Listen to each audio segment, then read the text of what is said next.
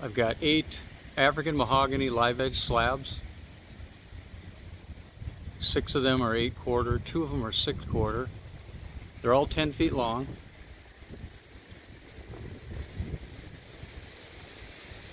They're anywhere from 40 to 45 inches in width, and they're consistent within an inch from one end to the other.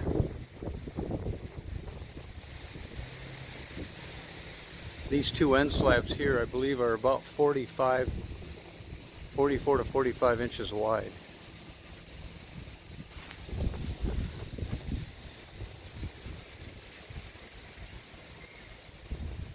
These basically just have to be run through a wide belt sander. They're that flat.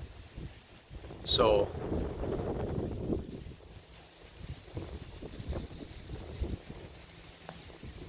they're basically almost ready to go.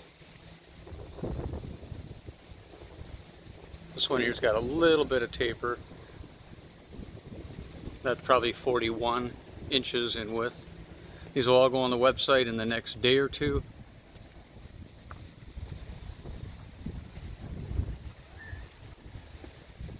Get them all in here in one shot. Gorgeous slabs. Basically almost perfect.